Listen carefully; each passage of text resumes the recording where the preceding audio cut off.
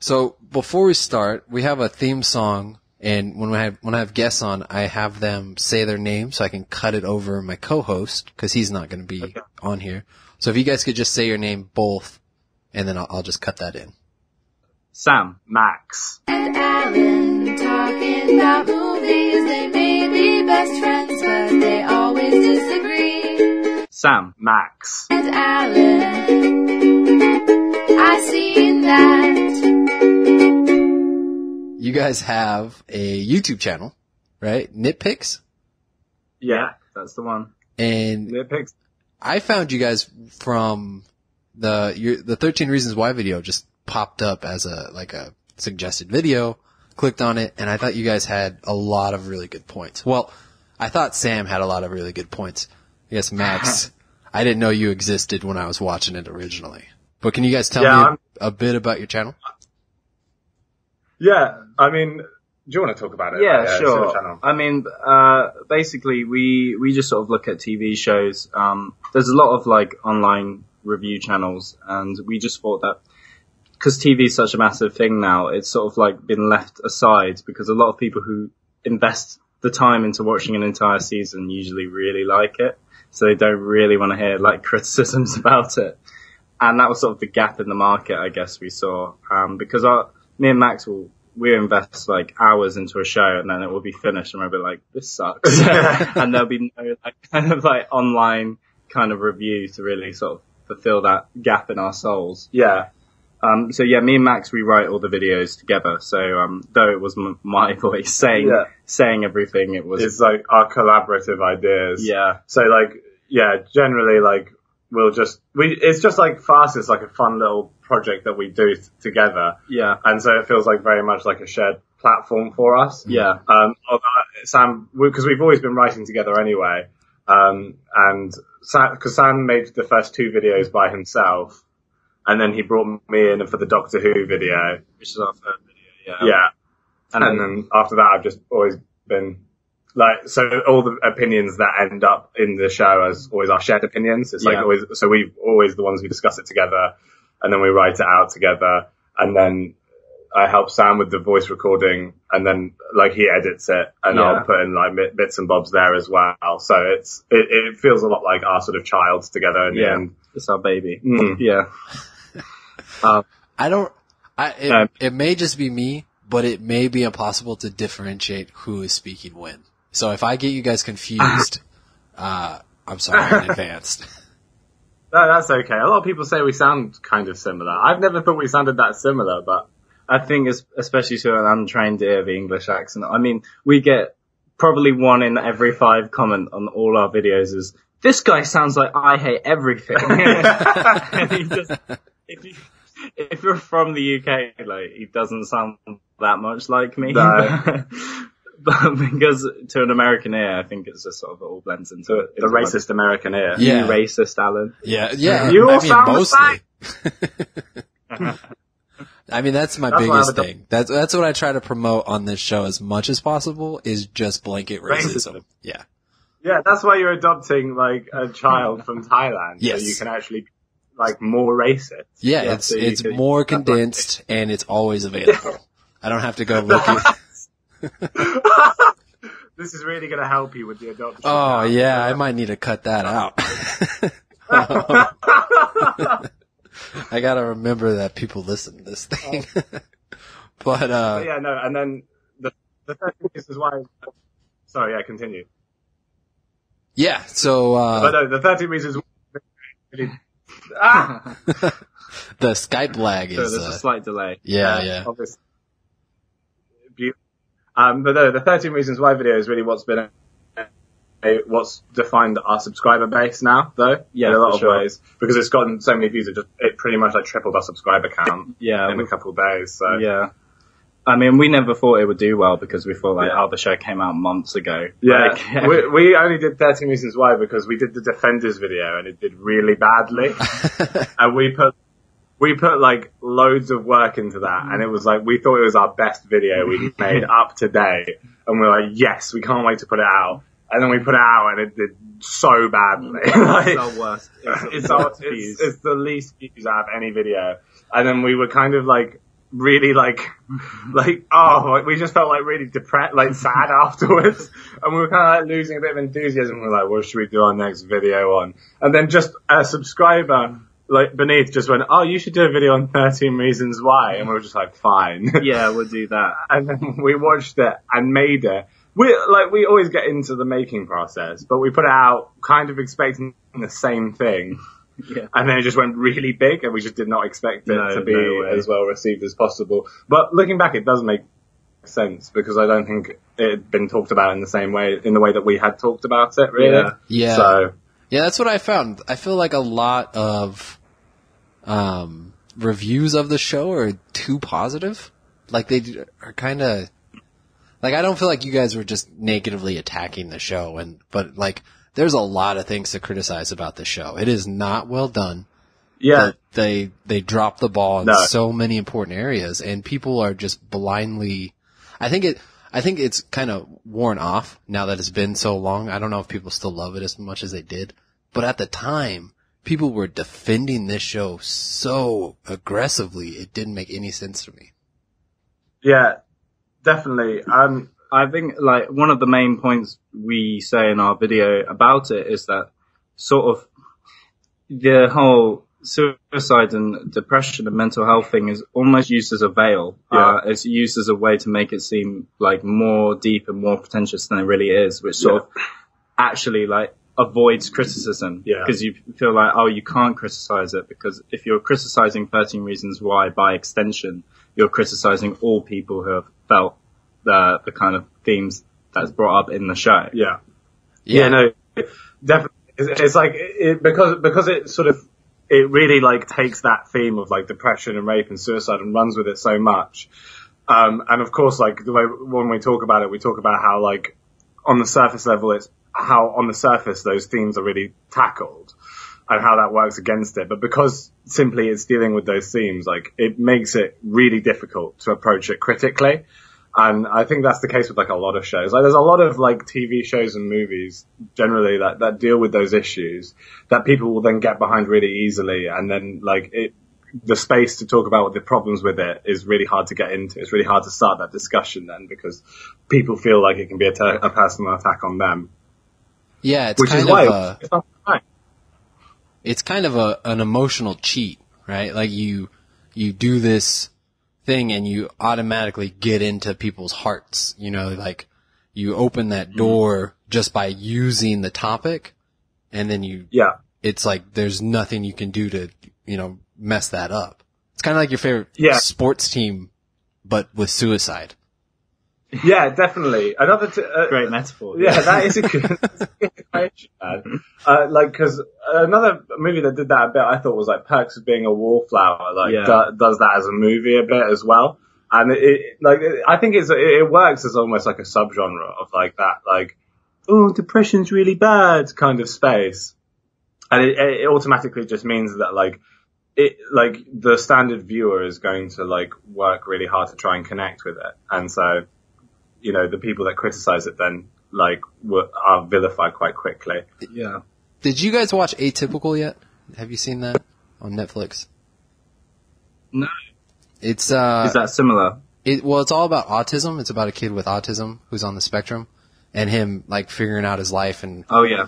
And I actually felt like they did that part really well. It was everything else outside of that where the mom was having an affair and people were struggling with different things, but everything was like just like thrown at it to like try to incite this response to the show and get you invested, and it just did not work. Like it's just so lazy to add in these extra points of drama without investing into them first.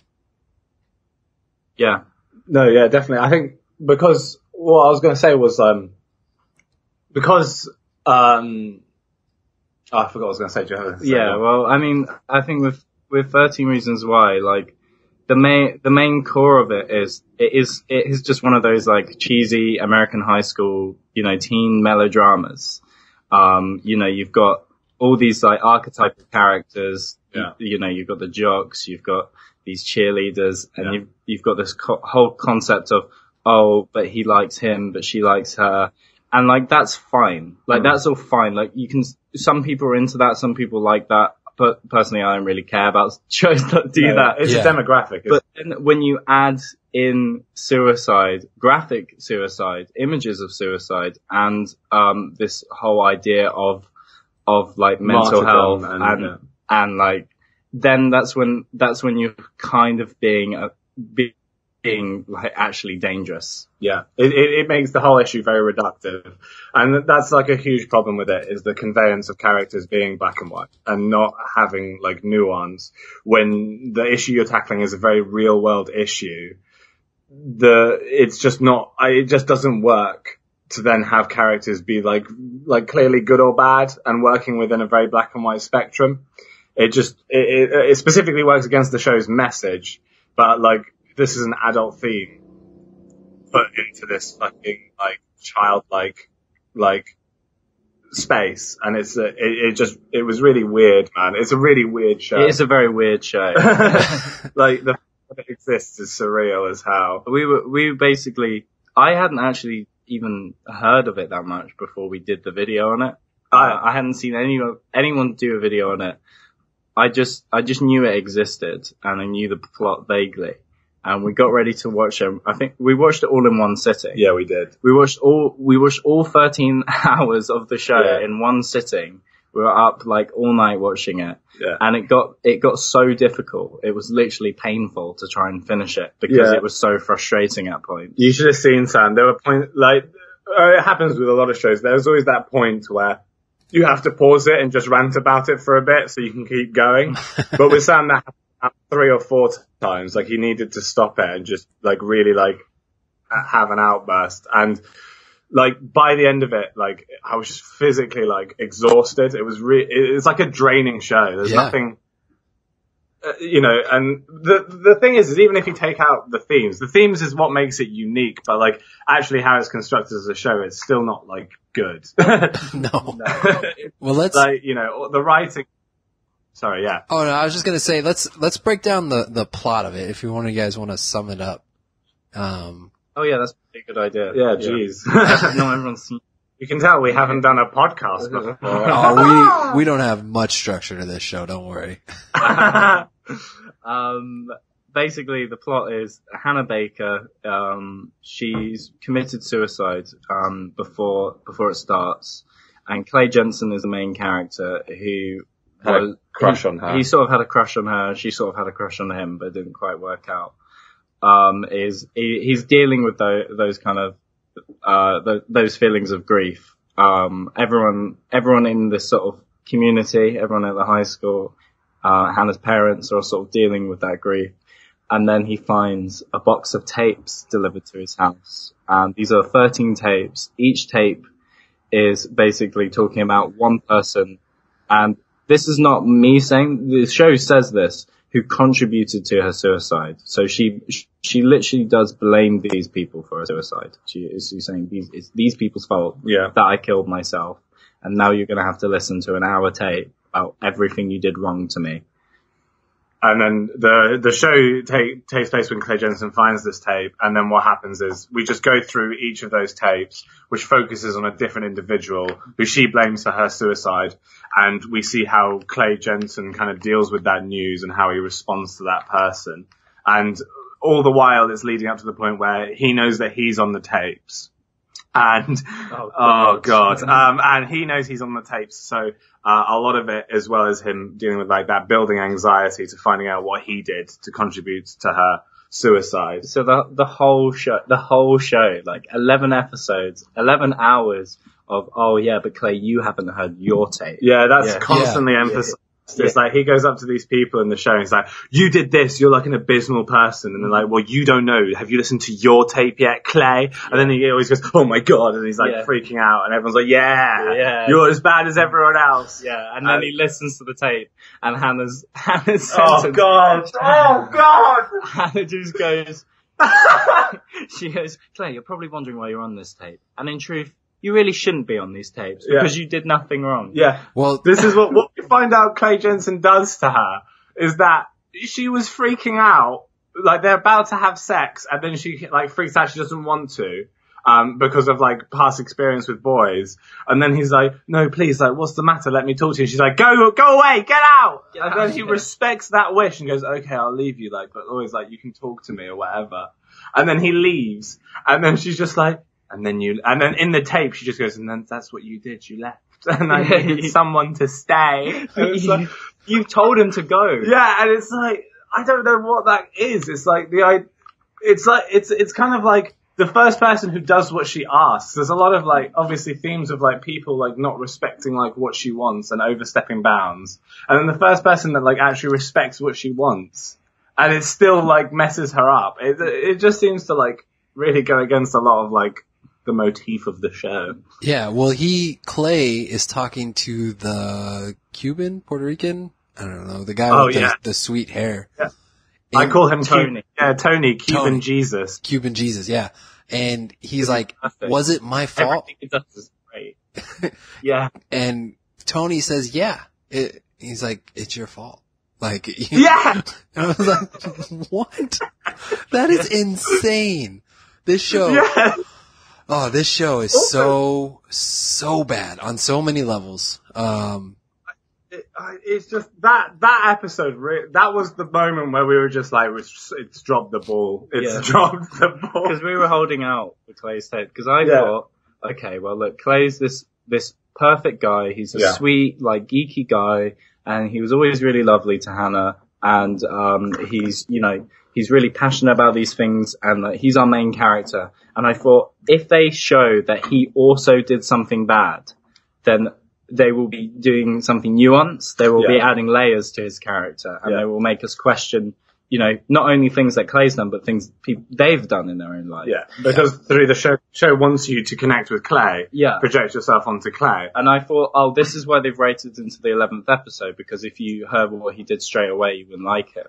But then it's just such an easy cop-out to just make him do nothing wrong. Yeah. Yeah. It just means, like, your feelings towards him, like, don't change. Do you know what I mean? There's, like, so the show is in no way dynamic. Like, through the whole time, the people that are established as bad, you continuously think they're bad. And the people that are established as good are, like, wholly good through the entire show. Cuban Jesus. Like, Cuban Jesus, Tony. That guy, I want him to be my best friend. I would love him. But like, a sexy gay guy to just come in and his Mustang. His Mustang, just like giving you little nuggets of like deep advice and like being this like really hard guy. He's like, there's nothing wrong with Tony. Tony or the other guy as well that Clay was getting on with. He's kind of like a jock who dies in the car accident. Oh yeah. What's his name? I don't remember. He dies. He wasn't drunk, but he had a bunch of beer cans in his truck or something, right? Car. Yeah. It was what was the name of the girl Courtney? that was on the tapes? Who hit Courtney? Yeah, I wanted to say Courtney. Yeah, Courtney. It was Courtney's fault that he died. Yeah, yes, she knocked down the stop sign that he ran and got in a car accident. Yeah, and he's just like the loveliest guy in the world. He's giving him like relationship advice, really trying to get him included, and it's like everyone else is like, Clay, you're a nerd, you're a weirdo, and he's like, hey Clay, and then he dies. I mean, what if he was actually drunk, but the stop sign was a part of it? Well, then you would have more things to question. So like a huge part that makes the show frustrating is like the build up or like the trying to establish nuance, and then the abandonment of it. You see that with Clay. And that's done with Hannah as well. Yeah. Through the whole time, they're trying to like establish her as an unreliable narrator, by going like the characters are saying, like not everything she says in those tapes are true, and all of this. And Zach's note. And which we'll get into. The Zach's note thing is like there, and it's like, maybe she is this unreliable narrator, but then that is seemingly abandoned by the end, where everyone like gets their comeuppance, and everyone realizes they're an arsehole. Yeah. So it's like, any form of like going, people are a mixture of good and bad is like just really like, it's just trash, man. Yeah. Well, I appreciated Hannah's character. I felt like she was a crazy person and didn't know what she was doing, which makes sense for someone who is going through all that.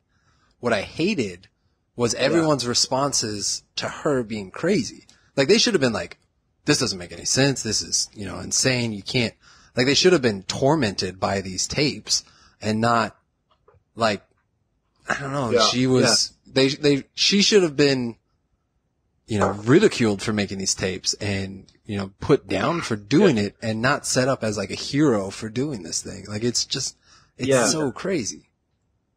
Because. And it's like. The only thing that makes sense to me, or like that would justify, and justify is a very strong word that I don't even really mean, but is her getting raped. Her getting raped makes sense why you would make a tape to be like, hey, this happened, this guy, it's this guy's fault. That is a compelling thing. You know, that's a strong motive to do this. Everything else was so bad. And it was just like, it makes me angry. I just sort of think that basically in the video, we make, which is called The Insult of 13 Reasons Why, one of our points, which I articulate, is that the characters are basically very black and white and all the bad people are just bad and they aren't given much of like a background or motivation. It's done in a very stereotypical way. And one of the points I make is about Bryce, who does actually like rape Hannah in a very like graphic, like disturbing as well scene. as Hannah's mate, as well as Hannah's friend, yeah. And one of the points I make is that like he is just a psychopath. Yeah. And he just decides like, oh, everyone is below me and I'm just gonna rape. And like a lot of people reacted like very strongly to that because they said like, you know, rapists and the idea of rape is not as complicated as that. Some people are just like assholes and they do just rape. And like my point that I didn't really expand on was that rape is actually very complicated. You know, you've got like over 90% of all cases of rape being by like a boyfriend or someone that, you know, you have given some form of consent to. And also it's just, it does happen. I'm not saying there aren't psychopaths, jocks out there who do these things. I'm just saying that was just like the easy way to do that kind of message. There's a show, there's a film called This Is England, and then they made a TV show out of it. Yeah, we were thinking about, because we wanted to end the show with like recommending some TV series or films that like tackle these issues in a really good way. Yeah. And This Is England was one of the ones we always came back to, and it was actually a point of comparison for us. Yeah.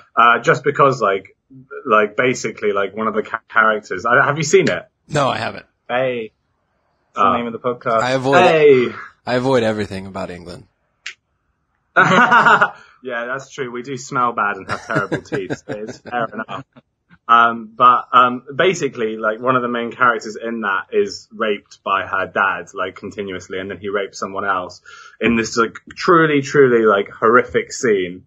However, like, simply by the portrayal of him as a character, you understand that there's a lot of, like, there's so many layers going into him in his portrayal. But then it goes on to show, like, and it ends up with her murdering him. And it goes on to show, like, her struggle with that, you know, her and like the post-traumatic stress that comes with, you know, being a rape victim. Yes. And then it all leads up to her trying to kill herself as well. And it's just the way that that's portrayed is like, the second season of This Is England is so dirty and kind of like dire, and like there's nothing beautiful about it. Like, a big thing with 13 Reasons Why is everyone looks gorgeous, like, through this whole thing, and it's very much, it really emphasizes that whole like glorification of it. Yeah. But like with This Is England, we just see this woman become like more pale and like squalid and like insular, and like she's detached from everything. Yeah. It really shows like the horrible reality of depression and, you know, post-traumatic stress disorder. And I felt like in 13 Reasons Why, she's constantly saying how she feels, but they visually don't really try and show that, or try and show that dissociation she has. And we don't, her way of thinking and her mindset is, it's not romanticized, but it's very much like, oh, this is like it's very cinematic. It's very on the surface. It's rather than dirty and like soul destroying, which is what it really should be. Yes. Yeah. Growing up, I had one of my cousins committed suicide, and I was, you know, like 13, and legitimately, there's nothing that I really could have done But I carried guilt about that for Yeah. years and years, and it tormented me, and I hated myself for a while. And when I watched this show, I just thought about like people who are, you know, know people that killed themselves or know, you know, had family members, whatever, are going to watch this and see the person who committed the suicide being the hero and everyone else being the villain is a terrible, terrible, scary message to do so lazily and to just pick horrible tragedies and throw it up on the screen and not do it justice, to not spend more than 5 minutes on this idea and, you know, do it well. And cause you can do it. You can do heavy topics. You can have terrible things happen. No, you have to do heavy topics. Like media, you know, we need to use these mediums to talk about issues. Like that's really important, but we need to do it properly. We need to do it right. And we need to like always understand and try and convey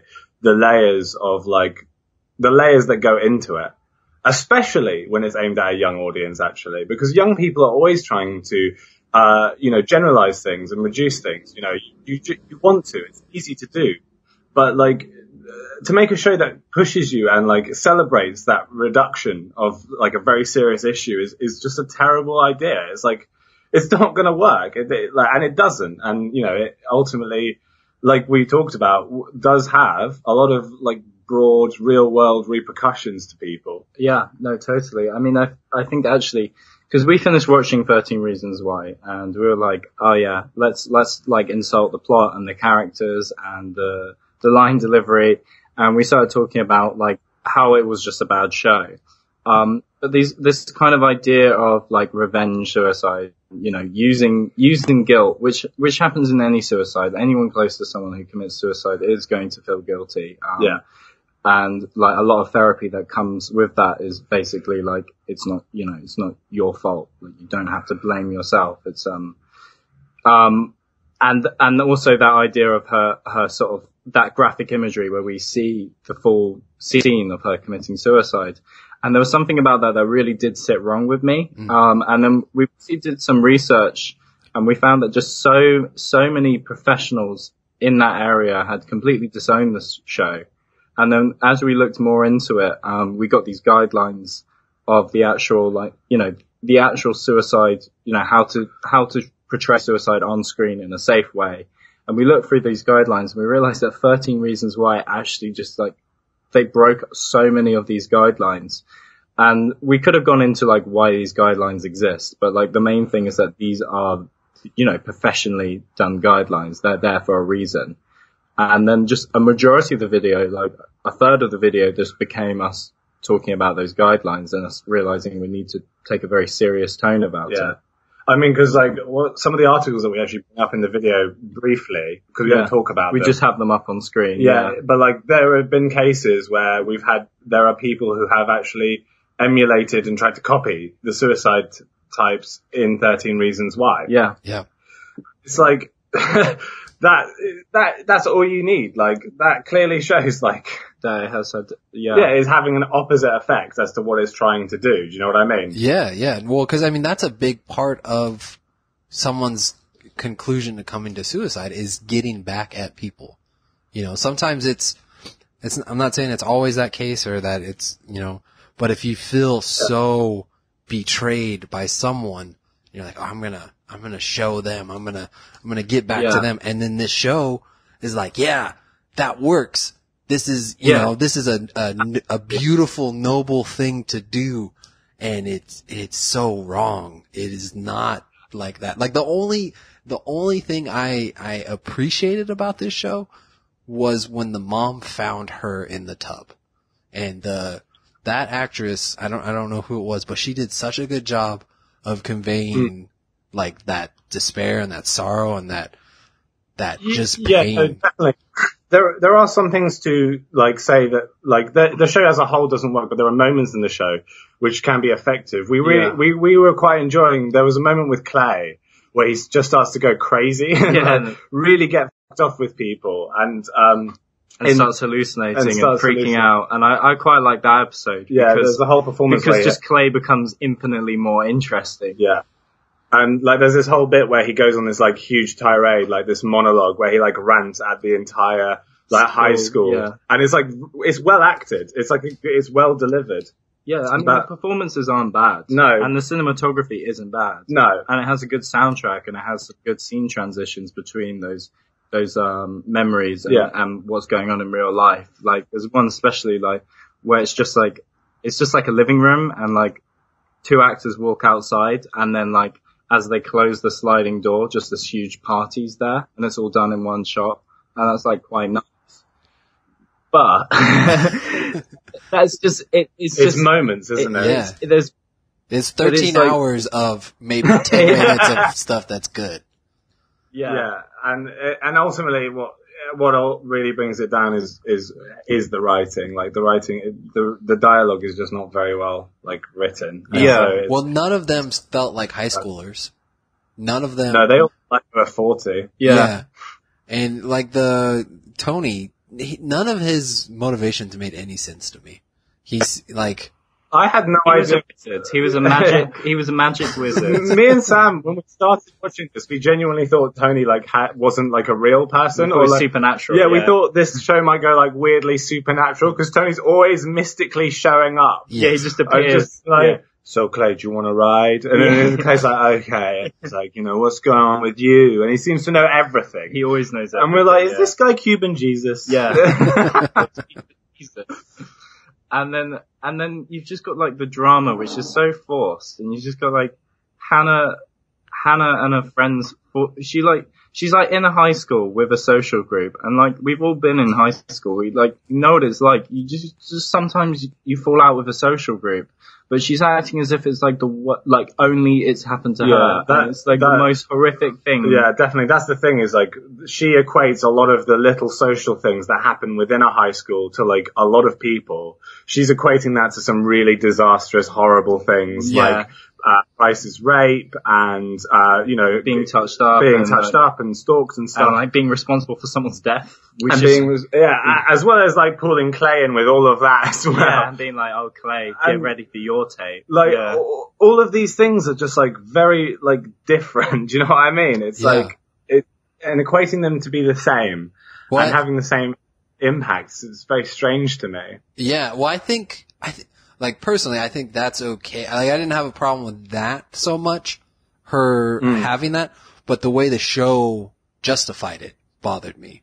Because I think if a person is kind of mentally unstable, they're gonna take everything, or they can potentially take everything to be the worst thing ever. And she's not mentally unstable at the beginning. Like I think she's like.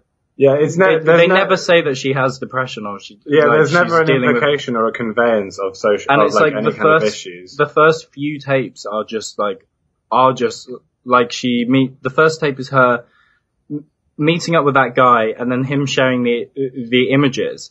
And then everyone calls her a slut, which is weird because normally if you receive a picture from someone of a girl, your immediate response would be like, that guy's a bit of an asshole, like Jordan. Yeah.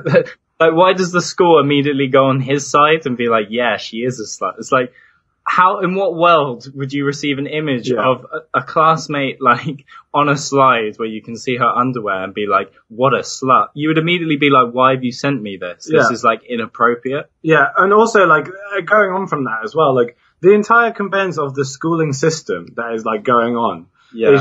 This is, like, this girl was being very clearly bullied and laughed at, right? And the school does nothing. And like, I don't know, like I didn't go to that great of a school. We both went to the same school and it was a bit trash. Yeah. But if stuff like that was going on, like they have to do something about it legally. They know that like how this stuff can go. They don't just leave it. Yeah. And it was like the portraying of the things that should help you or the support systems that are in place. They portrayed them as being so inadequate. And it's like everything that could have gone wrong absolutely went wrong. And it's like, that's not how this goes. Like, that's not the real life situation. Yeah. Yeah, I guess my point about being okay with Hannah's character is more that she she should have been crazy, but the show didn't make it seem like she was. Yeah. Like, her actions were of a crazy person, but the show made her the hero, and that was where it failed. Like, make her crazy and make people respond to her in a proper manner. Like, if maybe Clay could have appreciated her as the hero character, no one else should have. You know what I mean? Like, that should have been it. Like, it shouldn't have been, we all killed Hannah Baker. We are all responsible. Yeah. I also think, like, the idea that someone can get to a place where they actually want to end their lives over the space of, like, a year of high school is, like, very strange. I think to, like, get to that place, it takes, like, years and years and years of, like, just having a hard time and, like, really having it rough. Like, I mean, like, I think we've all known people with, like, struggles. I think what it is, though, is that her suicide is treated as a completely reactionary thing. So she commits suicide in reaction to these things. When really that's not how it works. It's usually like a long-term struggle thing, and it's kind of just like it wears you down rather than like, oh, this has happened, now I'm going to do it. It's actually, but speaking more on your like the criticism of the schooling system and mental health, like we've got like so many comments on the video, because it's got quite a lot of views, so we get a lot of comments. And a lot of people have said, well, I went to high school, like, and I couldn't get help from my counsellor. And a lot of people have said, oh, well, there's a lot of problems in the schooling system with counsellors. And that might be the case. And like, but by not showing a single person help Hannah, by not having a single, like, figure to be like, hey, look, I can help you. What they are promoting is they're saying, well, if you have any struggles, no one's going to help you. Like, you won't be able to get help. No one will understand you. And so if someone's watching that and they're in a low point, I can imagine it makes you feel a little bit more helpless. I mean, in what way would, like, after watching the show, if you're in that sort of frame of mind, like, you're not going to leave that thinking, oh, I should now go and try and get help from, like, my school counselor. Yeah. Or like, oh, I should definitely talk to someone about that. As well as the parenting. The parents in this show are the worst parents I've ever seen. They're like aliens. Yeah. That scene where like Clay's mum is like, oh, you had a nightmare and you're covered in sweat and someone in your school's committed suicide. You're fine. You're going to be fine. And Clay's like, Mum, please don't take this case. Yeah. And she's like, no, I'm going to do it anyway. Yeah, and he's like got injuries on his head, and he's out till late. In the face. He like vomits on the parents' table, and the parents are still sitting around going like, what shall we do? Let's make him keep his door open. If he misbehaves. Like, if he keeps his door open, that's going to fix all of this. It's like, come on, man. And then, like, Courtney's dad comes in and is like, you okay, princess? She's like, yeah, dad. And he shuts the door and she just drinks, like, alcohol. Vodka. Yeah. Oh, God. What do you guys, how do you guys feel about them making a season 2? Have you heard about that yet? Yeah, we will watch it. We're going to have to watch it. Yeah. My main question is just, like, what direction are they going to take it in? I think they might take a school shooter kind of thing. That's what I heard, yeah. Because we see the photographer, we randomly see the photographer with a whole case full of guns, like out of nowhere. He's going to shoot up a school and then leave 13 tapes as to why he shot up the school. I don't know if they still do tapes. No. I reckon they'll find a way to bring back Hannah Baker with flashbacks. Yeah. Like in a really or hallucinations. Uncomfortable way. I don't know. I mean, they've said as well that we'll hear other people's side of the story. Yeah. And like, I think they might be building on the idea that like Hannah is an unreliable narrator, and like everything we saw in season 1, or the majority of the flashbacks we saw in season 1 were fake, and that like actually they happened slightly differently. I mean, I don't know where Clay's gone as well. Yeah, can we just talk about that final shot? That ending was so weird. That was really weird. The driving off into the sunset ending with like the edgy kids like in the car. Yeah, he got the girl in the end, and they drive off into the sunset. I don't know. And it's like, what is this ending? This is like the ultimate like Hollywood happy ending to a show about a high schooler who kills themselves. It's like tonally really weird. Yeah, because isn't it like Clay realizes he's kind of responsible for killing herself, or he feels like he's responsible for killing herself. He's going to kill himself, and then Tony's like, no, don't do it, and then they drive off. Yeah, I don't know. What did you make of that, Alan? Yeah, I don't remember that that well. I remember this show. I have a hard time pinning down anything like specific because it's rather unmemorable. Yeah, it is there. I mean, we spent 3 days writing about it. So. Yeah. But yeah, no, It was a long time. If I remember correctly, he's at the coffee shop and the other girl. Of course he's in the coffee shop. Where else would he He's be? gonna go. He's a kid, man. We all go coffee shops. F My Life Forever? Is that what it was? FML Forever. FML forever. That was. We actually start saying that. That's our new catchphrase. I think that should be a podcast. This should be a podcast regular catchphrase. Like, hello and welcome to Have You Seen It? FML forever. FML forever. It's just so out of touch with what people talk like. I feel like my aunt wrote these teenagers. But yeah. It did give us Life is Strange vibes as well. Oh yeah. Do you know that? The video game Life is Strange? I haven't played it. Oh bro, you should give that a go. It's hella cool. I've got dyed hair and I can travel back in time and okay. my friend is cool as well because she also has dyed hair and a beanie. Check shirts for life and Polaroid cameras. Woo! Hella cool. Now, since you guys do mostly YouTube stuff, have you just done a weird color on only the top of your head yet? Are you guys that YouTube famous yet, or are you still holding out? I've got purple hair and a lip piercing, bro. I'm just mostly working on the diss tracks at the moment. Oh, Yeah. okay, there you go. That's the way to go. This is how you get in Cloud Gang. Yeah.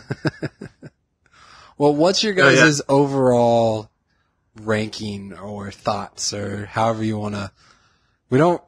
We normally, the way we rate shows or movies is if it comes on TV, what are you going to do? But I feel like everyone here is just going to turn it off, right? Would you guys continue to watch season 1 again? As a bit of a masochist, I'd probably rewatch it. I like to actively seek out things that upset me. So I think the fact that we will watch season 2 does say, like, it was boring. It was boring in a lot of places, but it was interesting to see, like, what would happen. And I think the main thing, though, was just, like, why is Clay on the tapes? We both just kept on shouting, why is Clay on the tapes for, like, 11 hours? And then when we found out why he was on the tapes, we were shouting. We were so angry. Like, our viewing sessions can get very heated. We got really with that one. We got so angry. It was too much. I think, like, the general rating of it is, like, it depends really how you see it and how you look at it. If you see it as, like, a dumb teenage drama, then it's actually, like, a little bit better than those dumb standard teenage dramas because it's, like, the soundtrack's a bit better. But, like, if you actually see it as, like, having any impact on someone dealing with those things, whether that's good or bad, any kind of impact. I mean, we have had people who have said, I actually was dealing with this show, like, spoke to me. And, like, for that, like, that's great. But, like, really, I think because it's so dangerous and because it glorifies and romanticizes her suicide so much in the way that it's imagery, and it also in the way that the whole plot revolves around why she killed herself, and how the characters are conveyed. Who's guilty, who isn't guilty. I think that just, in fact, makes it just quite offensive and quite insulting and quite badly done and heavy-handed in places. However, I do think it does have validity as a show, as like a cultural anomaly. Yeah. Like, if you like watch this as like something that exists within the real world, it does become like interesting. Thinking about the creative process behind this show and like why decisions were made is like interesting. Like there's a lot to theorize about because like there are some things which is just like how could you even think this was like a good idea? Yeah. Or like how do you think this would work? And so like we like it's interesting as that. So like I will be quite interested in checking out the second season. Yeah. Just to try and think about like what decisions they're gonna make next. And just to try and understand it, yeah. Yeah, I that's what I like. Were you guys intrigued when you started it? Were you like drawn in with the first episode? I was drawn in around episode 4 because I was by then they'd emphasized that Clay had done something up enough. Where I was like, oh shit, like this is going to be mental. Why is Clay on the tapes? Yeah, and then like and then it seemed to be kind of slightly getting better as well when he started like freaking out and he had all these hallucinations and stuff. Yeah. And then basically the payoff is so weak. Like completely apart. The final 2 episodes are just like such a drag. Yeah. Like, and as well, like the suicide scene in itself, like, basically, like, it is very, like, upsetting to watch. And, like, that was what they were going for. They really wanted to make people uncomfortable and upset when they saw that. And, like, I think it's impossible to watch that scene and not feel anything. Yeah. And it's like watching The Passion of the Christ. Yeah. Except without the added bonus of Mel Gibson's insane mentality. Mel Gibson actually is crazy. He's not even playing a character, he's crazy. And like the idea is that like, oh, we didn't want to hide away from it. We wanted people to see like the true intensity of it. But if you are suicidal, you are thinking about it. And by putting it into a show, it makes it more tangible, more realistic. Yeah. So, you know, the thought process is now like, oh, that's how easy it is. Oh, that's what it would be like. Yeah.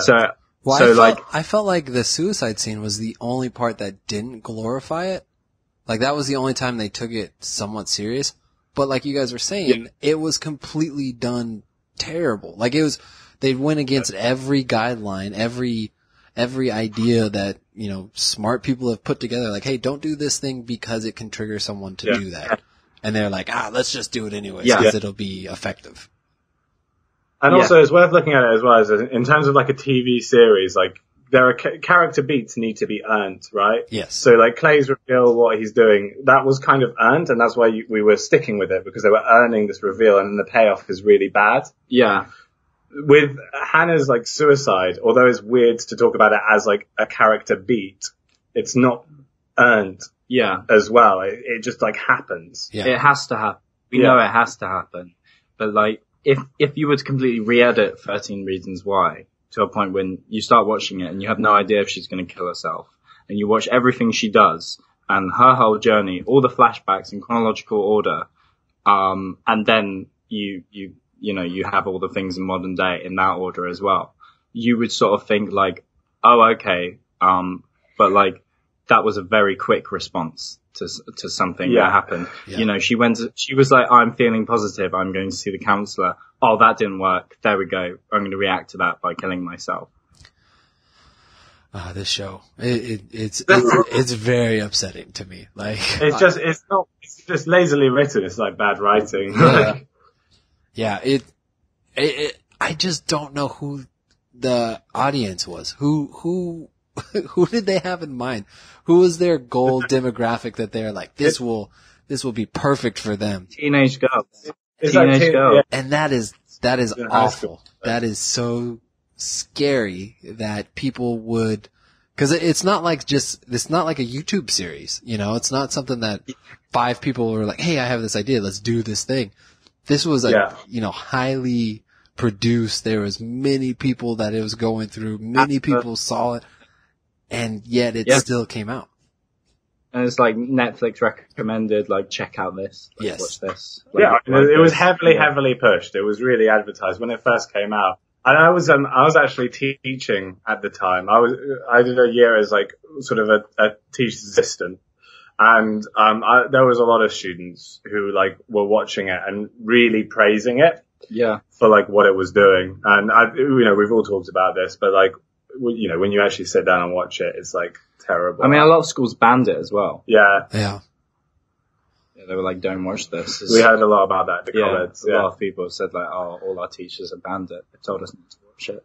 Which does seem to work against it, because the moment something's banned, I want to watch it more. Yeah. Yeah, I would recommend, if you haven't seen this yet, you can skip it. Like, there's nothing worth seeing that's in it. Like, there's nothing.